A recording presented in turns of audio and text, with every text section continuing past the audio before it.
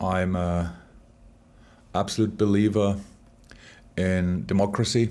Means I'm happy that people want to tell their opinion. That's completely fine. But I know that in situations like that, doesn't happen too often that nobody get hurt, and that's why I said a week before, I think already, when all the pundits were going and asking for protests and stuff like that we have all to be careful and to calm down, to ask for the right things, because I don't know exactly what happened there, but I heard some policemen got injured, and these kind of things should not happen, for sure not. They should not break down the doors and stuff like this. So to tell your opinion, to tell the world what you think about some things, that's completely fine, as long as it's completely peaceful. And it was, as far as I know, not completely peaceful. And then, yeah, then it's not right anymore.